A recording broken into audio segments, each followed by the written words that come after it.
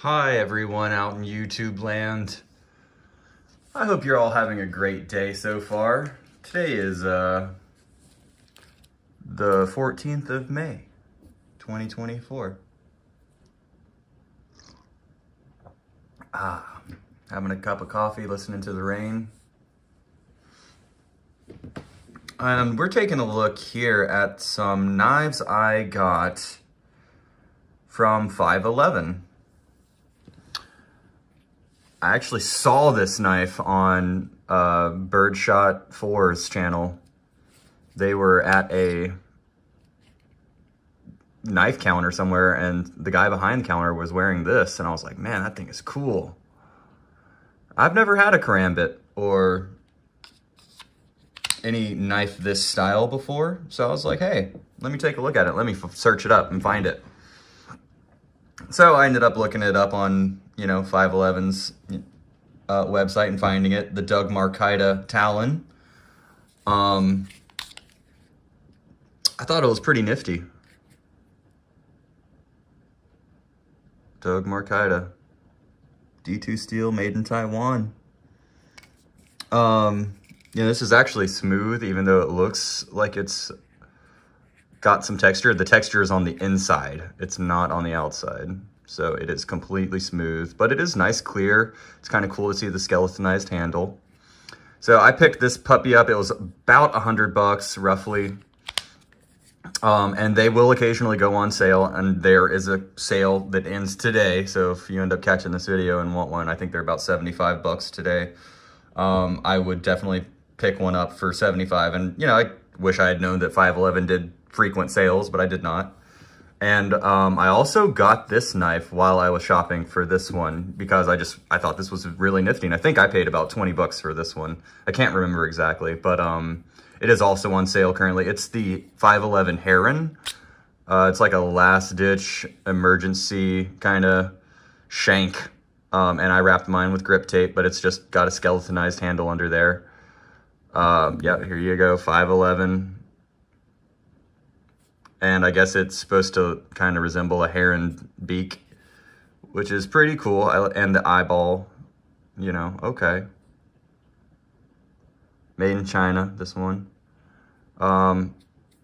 Very pointy. I mean, kind of a weird grip, which is why I put the grip tape on it. Very shanky. So I haven't carried either of these. These are both brand new. Just wrapped this one up. I have not carried this knife, but I have put it on a belt before, and it does carry very nicely. This little rig system, just push up, and so far it's been fine.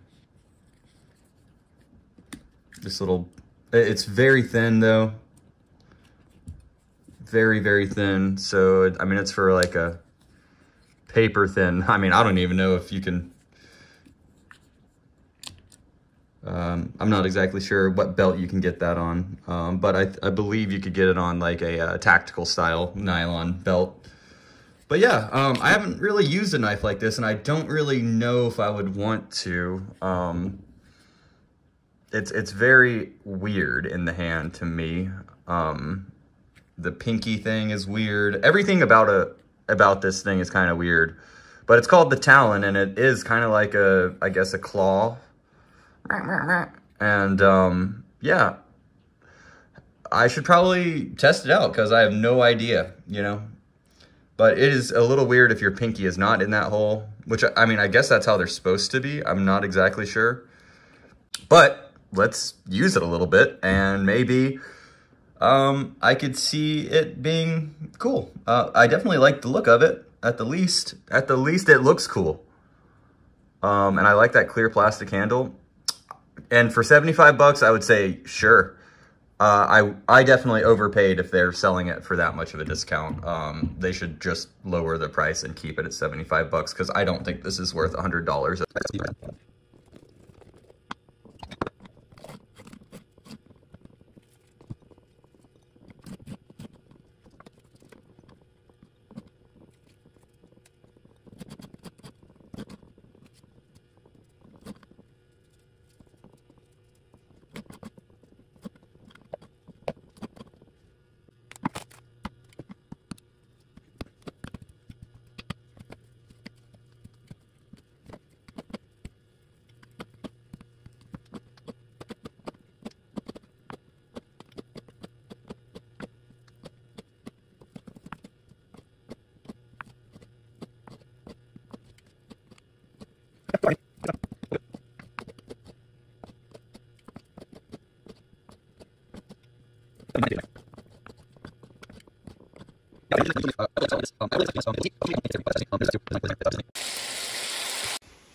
Can confirm it sits pretty well on the belt.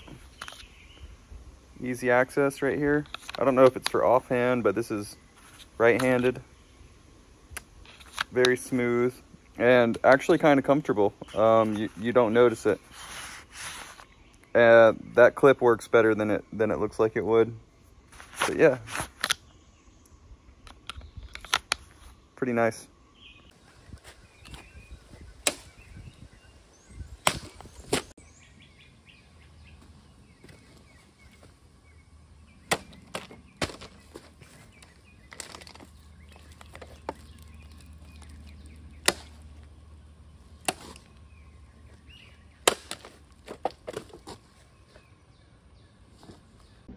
So, in review of our 511 selection here, this Doug Marcaida Karambit, Doug Marcaida Talon, whatever you want to call it. I mean, some pros. I really like the sheath, how it rides on the belt. You can wear it on your waist, like where you would sit and it doesn't impede, and you can still access it really well. So that sheath and how it carries is a super big pro. I really like that. So, I mean, I think it does really serve a great purpose, as like, it could just be on you and you could forget about it and wear it comfortably, versus a knife that hangs or even is in your pocket. This is gonna be really quick to access.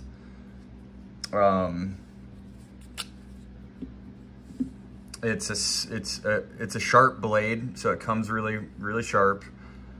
You know, I mean, it's got a good feel to it. I like it. I don't think it's worth $100. If you can catch it on sale for the 75 bucks, then it is gonna be a good purchase, I think. Especially for a knife that you could just always carry on your belt, and it's a fixed blade. I will say it is not the best utility knife. It is not a great general use knife. Having tried to use it in the kitchen, it did not excel at cutting meat very well. Comparatively speaking to some other blades that I've tried in the kitchen, this is not it. But, you know, in a last ditch emergency, like close situation, you could definitely get a slice out if you had to with this. And I guess that's its purpose, is it's kind of a tactical tool. And I would say that's its only use. It is not a utility knife. It is not useful in the kitchen. It is, and it honestly didn't really even cut the meat very well, in my opinion, comparatively speaking. But, you know, like I said, in a last ditch kind of emergency situation you weren't maybe expecting, you could draw this thing really quickly, and it's gonna hold securely in the hand, you know, with this ring.